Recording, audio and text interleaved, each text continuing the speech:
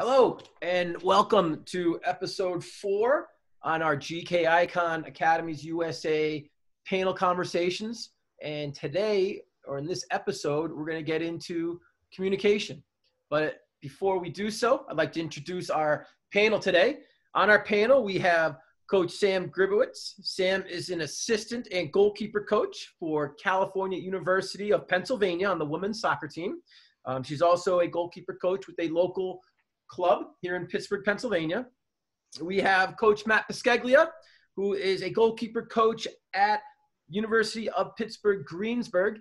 And last year, Coach Matt won the 2019 Olympic Development Program PA West ODP Coach of the Year for goalkeeping, as voted on by his peers. Congrats, sir.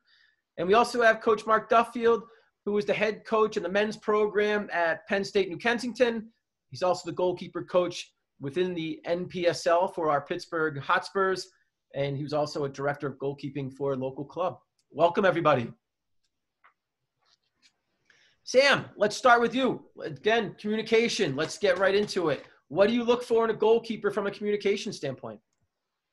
The main things that I look for from my goalkeepers is consistency and confidence in the messages that they're getting out to their team. I want it to be, straight and to the point. So there's no miscommunication. There's no confusion about what the goalkeeper is telling them to do. And from there, whatever message or however they phrase it, as long as it's clear and concise, that's the main thing that I want goalkeepers to be doing. Nice. Coach Mark, what do you look for in your goalkeepers in regards to communication? I think it's one. I'm about to say one thing that I've heard. I know you've heard many a time from me before, Eric. When we've worked together. It's the goalkeeping, creating that persona. Growing up, and if you've listened to a number of these podcasts, this name comes up a lot. Peter Schmeichel was always my hero growing up, and he was very vocal. So I always try and say to goalkeepers, especially from a young age, learn to communicate. Have that persona where you might be the quietest person off the field. The second you cross that white line, you have to create some sort of personality. Be loud. But again, don't be loud for just the sake of being loud. It's got to be precise information, and let your defenders and the rest of your team know how they're confident you're back there because of the way in which you're vocalizing yourself. Well said. Well said. Coach Matt. Yeah, I think a place that I'll start with is just being loud, being consistent, and being confident with what you're saying. We're really going to just get specific with our communication pieces, but if you can start out with being loud, consistent with that might be with what you're saying, what you're trying to tell your teammates, and then if you can be confident in what you're saying is correct and what you're trying to get across to your teammates, that's just going to help with those other two pieces of being consistent and being loud. But I think that's a place to start, is just figuring out what you need to say and how to get that message across. Yeah, let's start. You all mentioned one word that was very consistent, and that word was loud. Let's speak. I want to speak specifically to not only the volume of their commands, but the tone of their commands. Coach Matt, let's continue with you. What's your take on those two? So volume, you should be loud.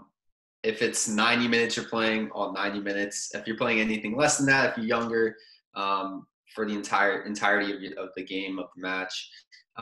But being loud is the number one thing. Believe it or not, the players in front of us, they have other things to deal with. They're hearing other things as well. And it's not even that we may be playing in front of giant crowds, but even if it's just with our parents on the sideline, we still have to be loud because it's hard to hear. It can be hard to hear for them while they're in the moment trying to react and focus on a bunch of other aspects and elements. So we have to be loud so they can hear us. And obviously, just one more thing I'll say with being loud is just based on where the ball is at on the field. And this goes into our tone. So we're going to communicate differently when the ball is in the far 18 on the other end of the field, as if the ball were in our own 18.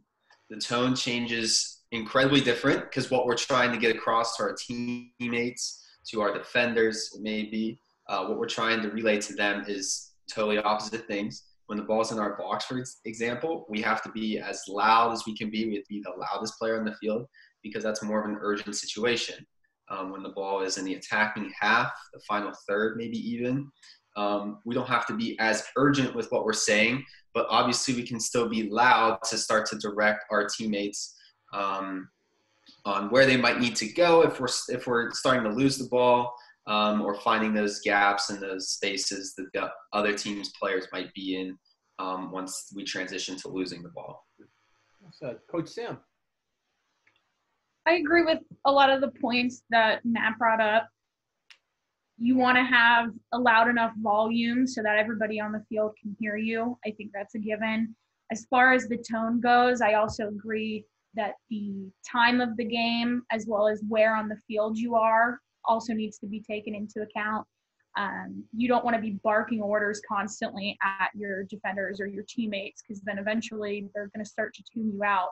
So you want to make sure that you're adjusting based on time and game, where on the field it is, what situation's happening, so as not to create a panic if you're barking orders at them and they start to get frantic because you sound frantic. So that's very important to keep in mind as well. Nice. Coach Mark. Also, I think you've got to know your team as well. A common story I would tell, for example, some players like to be shouted at, some players need the arm around the shoulder type, and that goes into my coaching as well. But I also had that as a goalkeeper. I always remember having a left back and a right back. The right back, you could shout and scream at him the whole game, and that motivated him. That got him going. He played 110%. On the other hand, I had a left back, one of the best left backs in the area. If you started shouting at him, might as well take him off. He was done. So if he made a mistake, he knew he made a mistake, there's no need to shout at him. So he just needed a little bit of reassurance, a little bit arm around the shoulder. So I think a great goalkeeper also knows who their players are and who they can talk to and shout at. Also, being loud can have an effect on the opposition. If I come out for a corner and there's a goalie screaming as loud as they can, keepers, the attacker's going to be like, whoa, okay, it's all yours, buddy. They're going to drop back. And even from a defensive standpoint, if they're playing a through ball and the keeper shouts, keeper's ball, that makes it easier for the defender. And all they've got to do now is just shuttle the ball back to the keeper. If they don't say anything, that's when you see a lot of mistakes for the keeper and defenders who have a little clash. Striker comes in, thanks very much. So definitely you got to know your players as well. Actually, that was one of the things I was going to follow up with, Coach Mark, was in regards to the different scenarios in a game. And the one I was going to use was regarding a cross or 50-50, to your point too. When you're coming out for that, if you're coming out hard but speaking tentatively, you're probably going to have a nice little collision on your hands, truthfully. You're coming out, and I want to use the coming out hard as a constant variable here, but your tone is one of, you're just screaming at the top of your lungs, coming out for that 50-50 and that forward's going to think twice. And I think putting that doubt and putting that, like you mentioned, you're like, whoa, that little hesitance from the forward, it could pay huge dividends. And then, I say this all the time, we're the only position on the field that can literally scream their position name and everyone knows what they're talking about. You don't hear forward yell, forward! It doesn't happen, right? But everyone's yelling keeper, and keepers can yell keeper and come out hard. And, people are going to think twice, especially on a cross in a box. Forwards are going up with their head. We're going up with our fist.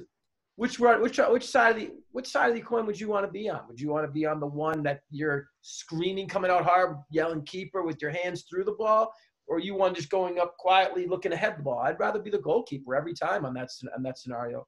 I feel it's an advantage that keepers have that, especially in the youth levels, it's not utilized enough in regards to the loud, strong toned keeper call. And that's, again, those two scenarios, Mark, that you just mentioned, whether it's the cross or that 50-50, I think are, two important scenarios that keepers come across all the time. Coach Mark. As I say, I think from a training environment to coaches, I think especially at a young age, I would call it the foundation phase. I think it's very, very important to get those goalkeepers at a young age not being scared to talk. Yeah. Again, I'll jump back to you, Eric. I know we've done a number of sessions together where some of the keepers are very hesitant to talk and all that sort of stuff. It's like, hey guys, do it in practice. become second nature in the game. So if for the coaches that are listening, really try and encourage vocal goalkeepers from a young age. Yeah, and let's continue with that. What commands, if I'm a young goalkeeper, I'm U10, U12, and I'm a goalkeeper, I'm a new coach, I'm trying to get my keeper to talk. What commands do you want them to emphasize, or like what are the first few commands you want them to really take on and master? Coach Sam, can I start with you? Yeah, I think some of the most important ones, especially for the younger kids, are keeper. So then that way they build that confidence and build that early on so that, you know, everybody around them knows that that's their ball and they have no trouble going up for anything and calling calling keeper when they go up. In relation to that, I think the away call is also important because those two sort of go hand in hand. And those are just very simple ones so that the teammates around them know what the keeper's doing. From there, I think some other important ones might be, push up, because at that age, they're starting to learn a little bit of that of, okay, now everybody needs to get up. Keeper has the ball. Let's all push up. Things like that. Keeping it as simple as possible, but still making sure that they're direct and specific so that they continue throughout their development. Well said. Coach Matt. Yeah, I think Sam covered pretty much all of them that I would think of off the top of my head. Those are kind of your foundation, the general ones that you can take really from team to team. If you watch Team A on one field, you're going to hear those as those commands coming, hopefully from the goalkeeper if they're communicating. If you would go maybe to another field, the field right next to it, to Team B over there, and you would most likely hear those same general commands coming from that goalkeeper as well. And I think as well where we can start off with keeper is just importantly using keeper. Because if you try to go with keep, that's going to get mixed up with other things, people saying other words maybe, and especially mine. I hear goalkeepers try to use mine, and it's just that's the easiest one to get mixed up with anything else that somebody could be saying. So that's why it is really good to just start with keeper and run with it, because that's going to be your go-to for that command. But otherwise, I think our list for that, the short list here for the general commands to start with is pretty well covered. What's that, Coach Mark? Oh yeah, I jump on the back. I think what they both said was fantastic. Also, make sure we educate the goalkeepers in when and how to use those words as well. You see some keepers, they collect the ball in their chest or they're diving, they suddenly shout keepers. It's educating them. If you're going to shout keepers, make sure you shout it nice and early so it helps the defenders. And obviously when you shout away, make sure it's loud and precise. Just like educating them when and where to use it as well from a young age. Yeah, and the one command I was going to say, and you all touched on it, was the away command. Because in reality, the older you get, or no, it's not true, when at any age really, I feel that keepers, there's more of an opportunity for an away call than there is for a keeper call. And at the younger ages, it's, kids are tentative, so they're probably not going to be coming out screaming keeper. Plus the long cross into the box at that age doesn't happen that often either. So it's more of a 50-50 when a keeper comes out yelling keeper. But away, I think, happens all the time based on what I see in the teams that I see at that age. And getting them to just have that effective communication with their back line in particular early. And again, we're talking about the early stage of development with communication, I think is key. And some of the other, as they start to grow, so you have keeper, you have away. When you start getting involved with the game and when that starts, man on, turn, getting involved in that, being in the part of the option as a player can play back to you. We talk about non-visual cues a lot as well. And we'll get into that too. But I think those four are the early, I believe to be the early, let's master those at a young age. And then let's build on that, which I'd like to start now. Like what would be the next step? Coach Mark, let's go there. What is the next step? You have that goalkeeper who has those four commands down. What are you looking for now out of you? They're loud, their tone's good, but those are the only four tones, only four commands that they're really focusing on. What are you looking for that next development phase for a goalkeeper regarding communication? I mean, I think you could use stuff like left man on left shoulder, right shoulder, touch tight. But again, I also think it comes from a club culture because everyone has to understand what these calls mean. You know, for example, if you play for Team A, everyone knows if I say touch tight, it means X. What it means X. So it's got to be making sure that all the literature is the same along the club as well. Drop right. It's just little things like something simple, but it's not like a full-on sentence. Like Eric, turn to your left, drop it there, and you're like, what? It's got to be short, sharp, and precise. Eric, drop left shoulder. You know straight away where I want it. Yep. Coach Sam. I agree with all of those points. That's where you can start getting more specific and start building that trust and constant flow of communication between your back line and the rest of your team. So all of those commands, along with, maybe check your shoulder or watch the weak side, just so, your players are staying aware of everything that's around them, in addition to all those calls. The main thing, once you get past that basic, those calls, like I said, that's when you can start building that trust with your communication, becoming specific with, your team so that they know exactly, what they're hearing, what they need to do, and just building that repetition and consistency. Well said. Coach Matt. Yeah, so as we're starting to get more advanced with our communication, obviously we're going to start to cover more of the events of the game, and that turns into us just communicating more and more frequently throughout the duration of the game. And that's when that tone, the tone of our voice comes into play.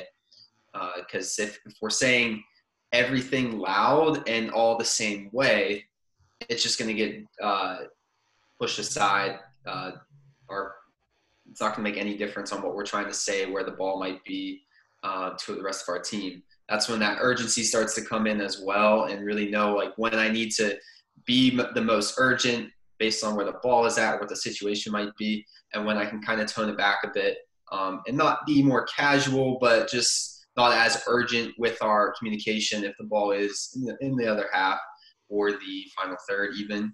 But I think whenever it starts to get more complex with our communication, it needs to be like a two-way street. And so what I mean by that is just that both we need to understand what we're saying, and so do the players on the field and even our coach. So like what Mark said with the club culture, just kind of scale down even to with your team. Because first we need to make sure that what I'm saying, what I'm trying to tell my teammates on the field, they understand what that means. So that's just building relationships with your players, making sure that, in practice, off the field, whenever it may be, but you're just letting them know, like, hey, when I'm saying this, this is what I mean, and this is what I need from you. Because we want to keep it short. We want to keep it simple from what we're saying. Yeah. So if we can kind of relay our messages off the field as prep or in training even, so when we're on the field and playing, I can just start spitting those out and everyone's on board with what I'm trying to say. Yeah, I think, and I'm going to just kind of elaborate a little bit on what all three of you said. In understanding or having a club culture in regards to when this is said, everyone knows what I mean. And some of the better clubs that I've seen actually produce and hand out a document with basic commands on them. And here's the definition. And don't stray from that. And once I think the culture or the club emphasizes those communication points, there's no miscommunication, and there's no confusion. And it puts everyone on the same page. And then it's up to the goalkeeper and the goalkeeper coach and the team, because communication is a two-way street. People not only have to speak, but people need to listen. And we're going to get into that in a moment too, in regards to what happens when a player is not listening, because it impacts the whole team. And we'll get into that in a moment. The other piece I wanted to emphasize too was speak in short phrases. I use the phrase caveman talk, 3 words or less, but be specific. Matt, Mark 12, number 12, or Coach Mark, back door, goal side, so very specific. But again, everyone needs to understand what that means, because once you start turning into, let's call it the Charlie Brown teacher, where everyone that is constantly talking and talking, people are going to tune you out. they're not even going to listen to you. Even the most basic commands, they're not going to listen to you because they're I think Coach Matt said it earlier, there's so much going on around them in their immediate area. You're just background noise, so you need to make sure that you say it at the right time, with the right tone, with the right emphasis, but you're very specific and there's no miscommunication. I think that those couple of key points are very important, especially for a younger goalie. They need to have that confidence. And not only that, they need to have the support of their coach. And the coach needs to say something in front of the team, guys. You hear the commands. Here's what goalkeepers can say. Here's what you need to do, because they have the advantage of seeing the whole field. And I think that's incredibly important. Let's get into that right now. What happens when a player is not listening to a command from a goalkeeper? What do you do? Because they can have dramatic impacts on the result of a game. If someone's not listening, that could lead to a goal. That could lead to a through ball when all of a sudden the player is onside, when everyone was pushing up, trying to hold that line, that high line. Coach Mark, what's your suggestion for a goalkeeper, a U12 goalkeeper as an example? No, there's a certain player or two not listening. What's your guidance for that goalkeeper? Consistency. Don't give up. You see, I've spoken to a couple of goalies myself, and they'll be like, coach, I say X, Y, and Z, and player S doesn't listen to me. And then I said to them, like, what do you do next? And they say, oh, well, I just stop. I said, what's the point of me talking now if no one's going to listen to me? And I think that's the biggest mistake you can make. I feel like you as a goalkeeper have to show that confidence and belief in yourself that you know what you're saying is correct. So they don't listen to you the first couple of times. You can't just stop. You just got to keep being persistent and keep going. And from my experience, consistency will pay off in the end, and they will learn to listen to you. Coach Sam. Call the player by name. If it's somebody who's not listening to you as the goalkeeper play after play, make sure that you're including their name in that command. And that goes back to being specific and direct, is so that there's no question of if it's them that you're talking to or if it's somebody else. I think also at the U12 age or the younger ages, it also needs to come from the coach as well, along the lines of, clear communication and what needs to be said when from club or coach down, so that if those are consistent problems, that they're being corrected right away. But I think the being direct, calling their name, and being persistent, like Mark said, over and over again, they'll finally, hopefully, get it to click in.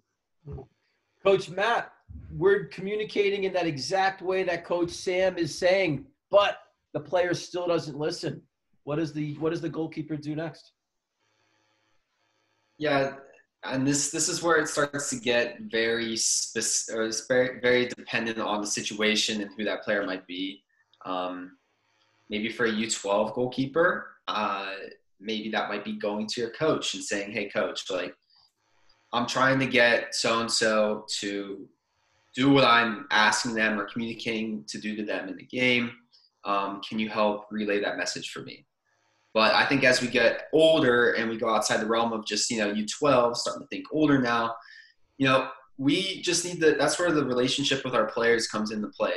If you feel like, that the player that you're struggling with, they can handle you with maybe giving them a shout during the game, starting to pick on them a little bit, then you can do that right in the moment of the game, obviously depending on the situation.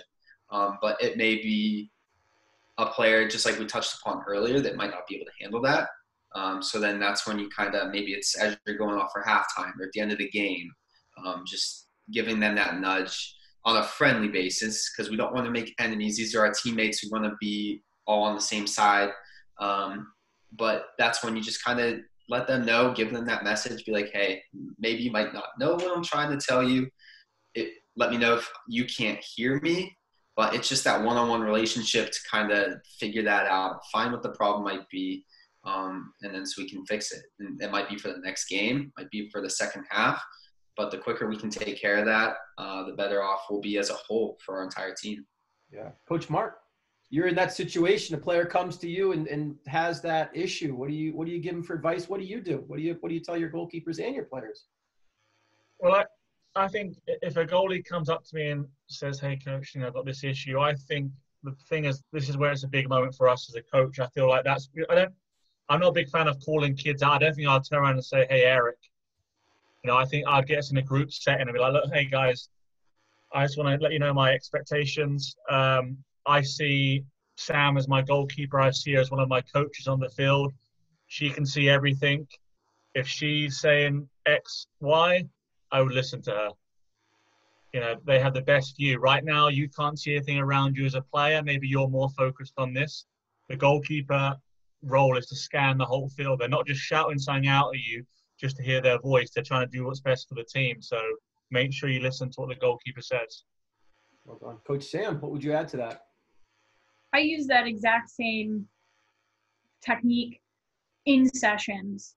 If we're doing something around the goal mouth and I recognize it, or if the goalkeeper has mentioned to me prior to that session that this is the problem, so-and-so is not listening to me, then I'll use the chance in the middle of an activity or a scrimmage to point that out to the team, just like he was mentioning, whether it's in the group huddle off to the side or if it's on the field. That way, it's happening in real time and they're seeing exactly what I want and what the goalkeeper wants as it's happening. Yeah, I love that. And I think your relationship, I think Coach Matt mentioned it earlier, the relationship with your back line is incredibly important. And we're not saying you have to be best buds, right? But at the same time, there needs to be a mutual respect that here's where I see a lot of kids, they don't like to be told what to do, or even players for that matter. But when the understanding comes in that, hey, I'm trying to give you the answers to the test, all of a sudden you got a new perspective. Oh, wait, yeah, I like answers to the test. That's not a bad way of looking at it, because now I know that that goalkeeper is telling me as a field player is for the benefit of everybody. And it's not me telling or a goalkeeper telling someone what to do. It's here's the tactical awareness on what we're trying to accomplish as a unit.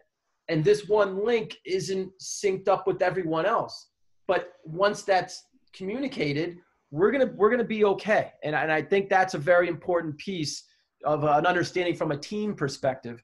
So well said. I think you guys really hit that on the head. Well done. Well done. Positive commands. And when I say positive commands, I mean not a cheerleader, but at the same time, I think sometimes that's needed. And what I mean by what I'm going to ask you guys is, when is it needed and what's the purpose behind it? Coach Sam, I'm going to start with you. The first example that pops into my head is, say, for instance, I'm coming out for the ball as the goalkeeper. I fumble it ricochets off me or something, and one of my defenders runs behind me and is able to clear the ball successfully when I either made a mistake or just something happened and I didn't get the ball.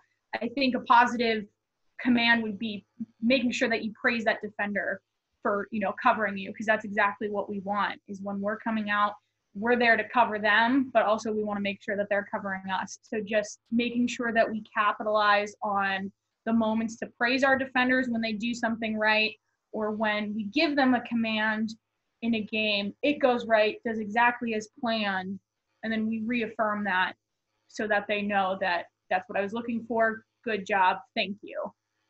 Right. And Coach Matt, what's the benefit to that? Why would a goalkeeper need to do that? Well, I think that all ties into the effectiveness of the play of our players, what they're listening to us and how they're reacting to when we are kind of barking at them to get something done. If we can show our gratitude, that just gets them on board, and maybe even to get very specific, maybe we're down, we're losing the guys or the girls. Our team is just starting to drag a little bit. Something big happens. Maybe my defender in front of me jumps in front of a shot to block it. I'm clapping. I'm letting them really know how much I appreciated that, just to maybe even spark some energy out of our team.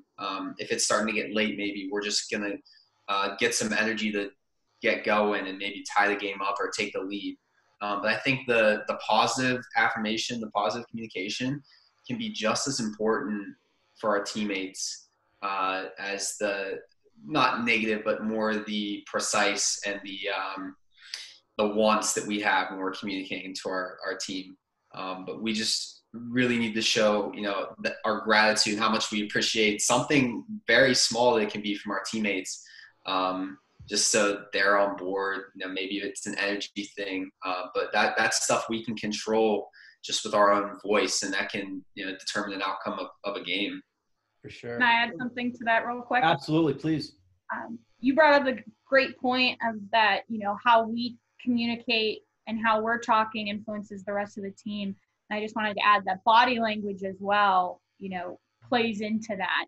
If I'm save the ball and I'm quickly trying to get to the top of the box and I'm hustling, that's going to tell the rest of my team, oh crap, I should probably get moving too.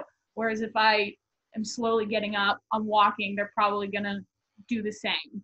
So I think in our voice and in our body language, we can dictate the pace of our players and the situation that's in front of us. Yeah. Coach Mark.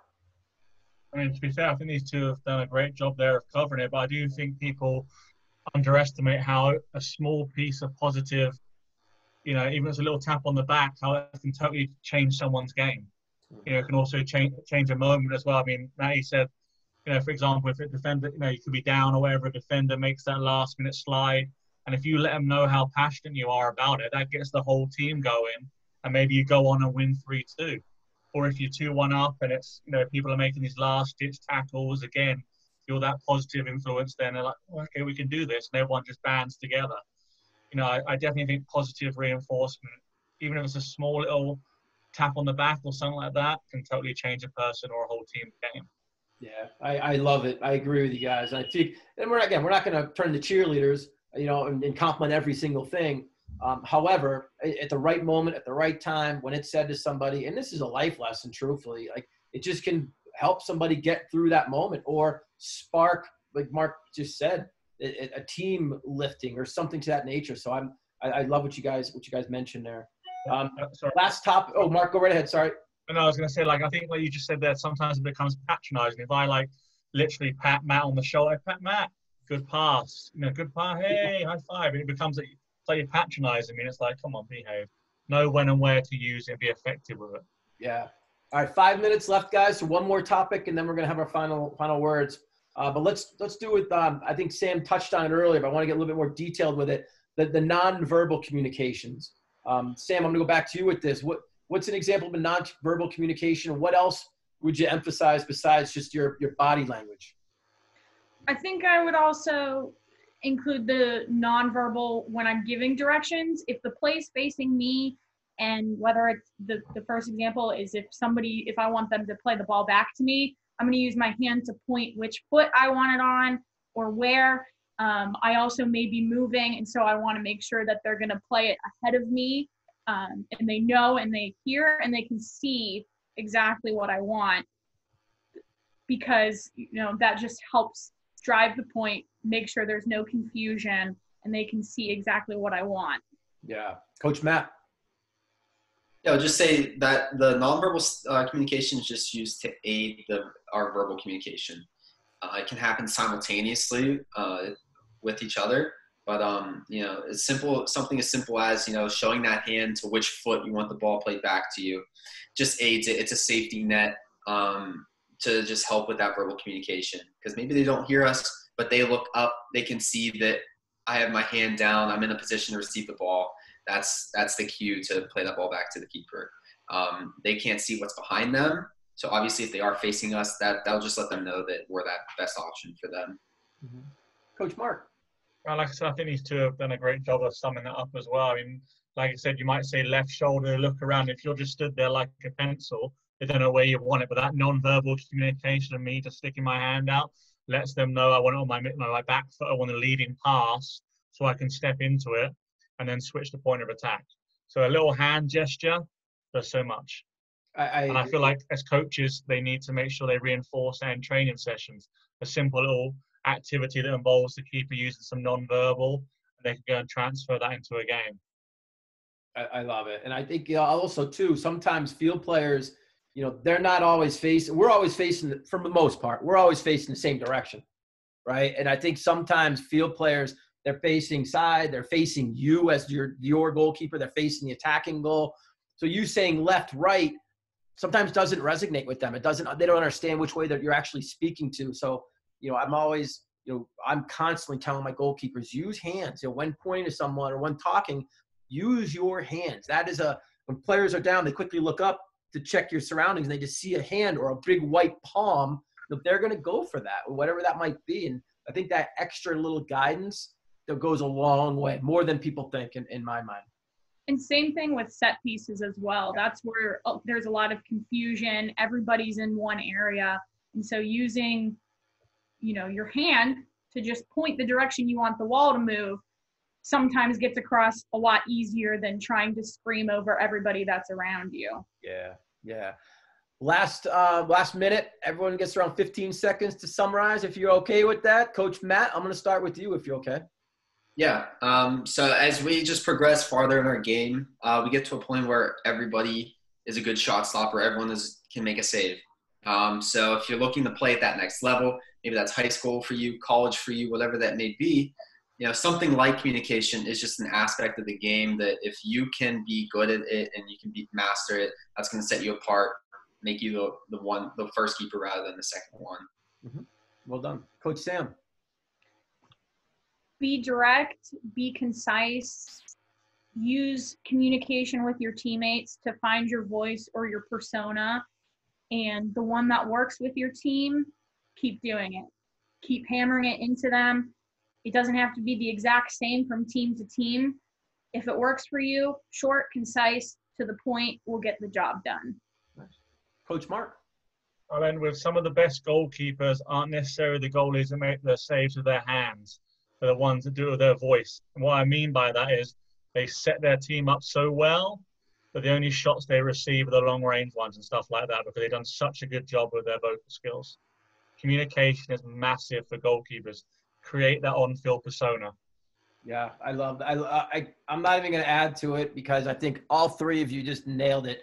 And you know, from the nonverbals to the short and sweet efficiency, you guys were great. And I really believe